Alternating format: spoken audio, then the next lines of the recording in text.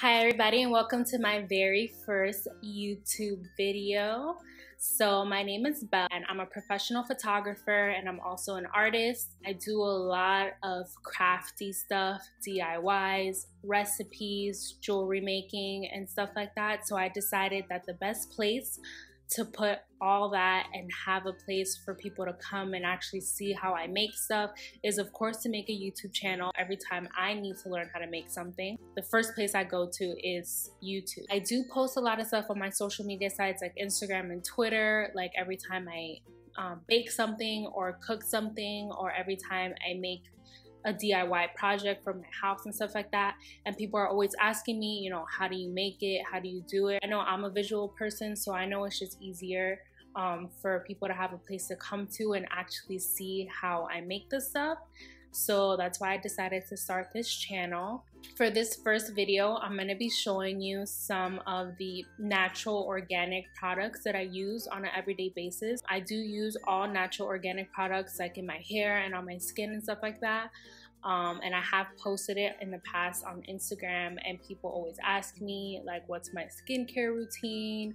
What do I do in my hair? And I thought it would just be cool to show you my collection here and show you kind of the stuff that I use on an everyday basis and why it's good for you and why I use it.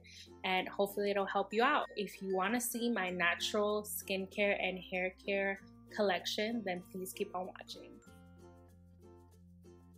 Okay, so I'm gonna start off with hair products.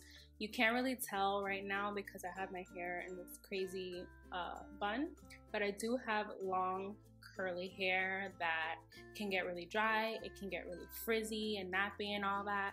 So I do have to use products that are natural so they don't damage my curl, but also moisturize and, you know, make my hair look healthy and all that. My favorite product to use for that is the Shea Moisture products. This is the Shea Moisture Raw Shea Butter Moisture Retention Shampoo. My hair has been extra dry the past year because I did move to LA from Florida. It smells really good because of the shea butter. I have the shampoo, the conditioner, and the deep conditioning mask that I use about 2 to 3 times a week. That helps a lot with the moisture. In combination with that, I use the Shea Moisture Jamaican Black Castor Oil Strengthen, Grow, and Restore Shampoo with shea butter and apple cider vinegar. Castor oil is good for the growth of your hair. So like I said, I have really long hair. It's about down to my lower back. It says it's for natural, chemically processed, color treated, or heat styled hair. So if you're someone that wants to transition to go back to natural hair, like if you used to straighten your hair a lot and it has heat damage and stuff and you're trying to go back to restoring, like if you have curls or whatever, this is really good for it. So for skincare, first body wash, I do use the Shea Moisture African Black Soap body wash. I used to use just pure African black soap, but I have very sensitive skin and it can get really dry, especially like I said, now that I'm living in LA. So I like this one because it has shea butter in it mixed with the black soap. So it makes it really moisturizing. If you have skin problems like psoriasis or eczema or acne, I have eczema, so this helps a lot. It says it calms, clears, and heals. So this stuff is really good. In combination with the black soap, I do use my Holy Grail soap, which is the Dr. Bronner's Cast Out Peppermint Soap. They come in different scents like almond, rose. I know they have like a plain scented one for kids, but I love the peppermint one. Peppermint is really good for your skin, and I also like it because I use it in the morning when I need to wake up. The peppermint it clears out your airways, it helps you breathe better, it wakes you up. So I really love this stuff. You can literally use it for anything. You can use it to wash dishes, you can use it to wash clothes. I use it mixed with a little olive oil and I wash my brushes with it. You can wash your face, your hair, you can brush your teeth with it. It is all organic, so you know you can use it internally also. So I use different cleansers depending on the way my skin is acting at that time. I do have a bunch of like little sample cleansers that I get from my Ipsy bag, which are usually organic and natural, and just other stuff that I use.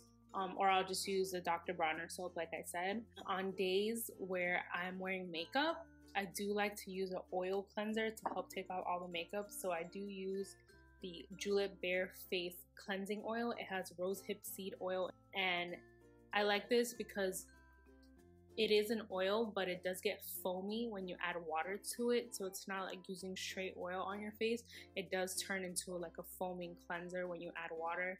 This is really good. I have oily skin, so if you have oily skin, you should be using oils on your face. I know it sounds weird, but oil does break down oil. In combination with that, I use the Thayer's Rose Petal Witch Hazel with aloe vera. It is a toner, so basically you just put some on a cotton swab, put it on your face. I use it a lot around my T-zone because that's where my pores are the most open and usually have the most dirt and oil, and that just takes off any excess dirt and oil that your cleanser left behind. After I do my whole skincare routine at night, you know, washing the face and all that, I like to drown my face in pure rosehip seed oil. It's really good for wrinkles and fine lines and just general skincare. It just has a dropper, and I just put some in my hand and I just put it all over my face and let it soak in overnight. And you wake up, your skin is like really soft and supple in the morning. I do use shea butter for my body because shea butter is just really good for you. It's all natural, comes from the earth. It's really good, like I said, with the other stuff. If you have eczema or psoriasis or any type of skin issues, or if you don't, it's still really good for you. But especially if you have any type of skin condition, skin irritations, it's really good to use shea butter. They're both from bodybutterlady.com. I don't get them from the website. I get them directly from the guy that makes it. If you live in LA, he's every Sunday at the Melrose Trading Post on the corner of Fairfax and Melrose. So I have the Patchouli Blossom, and this one's called Mingle. You can also just get plain raw shea butter if you don't want anything with a scent.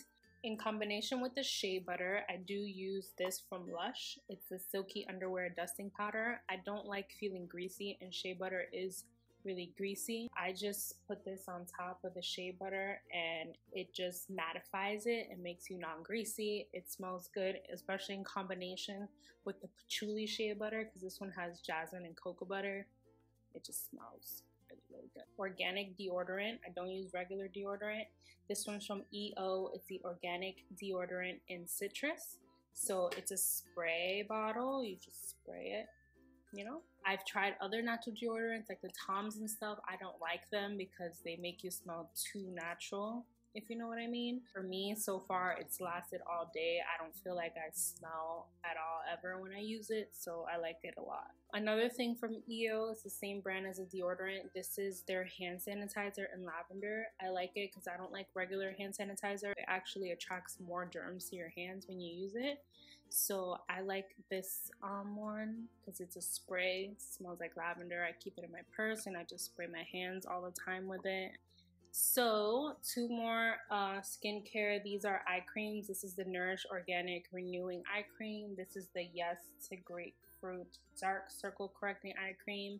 I alternate between them. Sometimes I use one at night, one in the morning, or I just switch them around. They're both organic, and yeah, it's just good to use eye creams, you know, to help with dark circles and keep that part of your face hydrated. So that's it, guys. That's my whole natural skincare, hair care collection. Just basically products that I use on an everyday basis. I hope it helped you out. I'm going to have all the information in the description box. I really hope you like this video and that you subscribe to my channel. Give me a thumbs up so I can know that, you know, you guys like these types of videos. And of course, leave me any feedback that you have. I would love to know the type of stuff that you want to see or any suggestions that you have for me in regards to the video. This is my very first time filming a video and putting it on YouTube, so I hope I did well. So yeah, thank you for watching.